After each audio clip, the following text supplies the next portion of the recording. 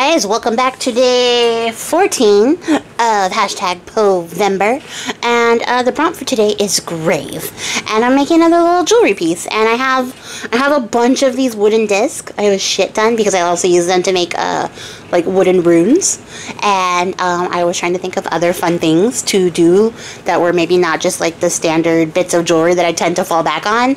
You know, I don't just like make a pair of earrings or a bracelet every day. So I thought I would try my hand at painting these up and turning it into a little jewelry piece. A little grave jewelry piece. So yeah, that's what we're doing, and I don't really have that much to talk about in regards to painting things, so we're gonna see how this goes. Oh look, we got closer so we could see things. So I used some acrylic paint watered down because I wanted the wood grain to still sort of show through a little bit here. And then I brought out these Tim Holtz watercolor pencils because I don't use them, and they're basically just sticks of pigment. So I was like, all right, let's see what happens. I was surprised a little bit because they have a chalky finish.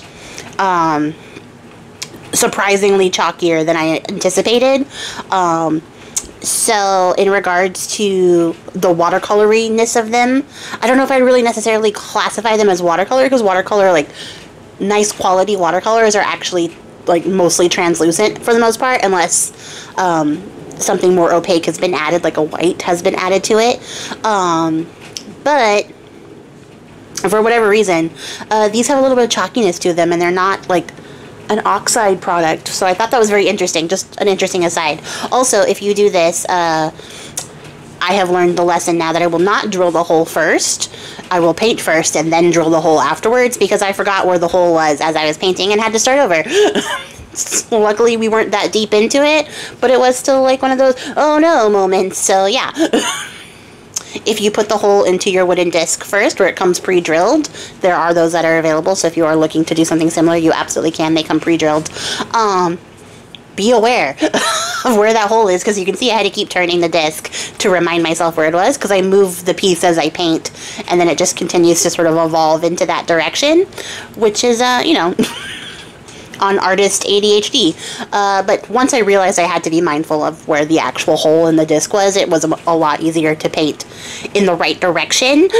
But it was still pretty frustrating to realize I had messed it up right when I started. But I left it in here so you guys could see that, because I like to leave that in there so you guys can see that it's not always perfect all the time, and it's still fixable. So we fixed it.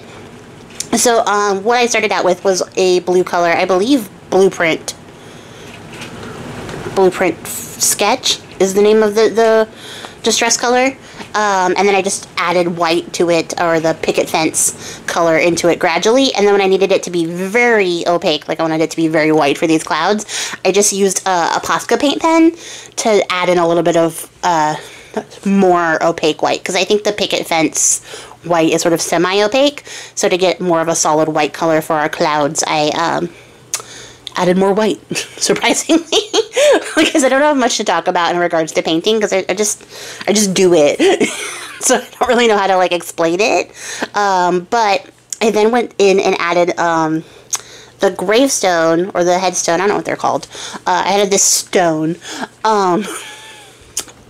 with more white. So I took some black paint, and then I used actual black acrylic paint, not the black pencil paint, and then added in more white to that so I could get this like gray color. And then I'm just playing with the values of the gray to use it for like the dark parts of the cracks, and then the lighter parts of the shading, or like the moonlight is like hitting it so you can see the edges. And basically just playing with values so that I can get a nice look. And then I decided that I wanted this to match some of these like mossy gravestone tags that I added as a Patreon reward last month. So I'm going through and I'm adding in some moss, and then realizing that because I forgot in the process of doing this in one sitting that this paint is actually chalky and not transparent or completely opaque, that it was going to be a bit more difficult to get the mossy effect I was going for. So I had to go back over with an even darker color of green in order to sort of knock back that chalky finish, because it was too white. And then I could go back in and add a lighter color over the top to get it to be the highlights of the actual color here. And I just used a simple water brush and just a regular paintbrush. Nothing fancy here because I wanted to keep it very simple and straightforward because anybody can do it. And as you can see, I was test running out Rest in Peace on here. And then I added in some little bats with my little Posca pen. And look at how messy my handwriting is on the little test piece. And then on the actual piece, I got it really nice. Like, what is that? Who does that? And then I decided that the grave was sort of sinking into the background a little bit. So to just bring it to the forefront a little bit more and make it more of the focal point, I just went around the edge very lightly and added a little bit of the black color to it. And then I'm just painting up the edges so that it's all nice and polished looking. And there we have it. There's our entire finished piece. I'm going to add a little eyelet to it. Not eyelet. What are those called? Jump rings. I'm going to add a jump ring to it. And it's a very simple little cord for right now. I'm going to come back and give it a better cord later. But for this point in the video, I didn't have a better cord. So we're just impromptu adding this in there.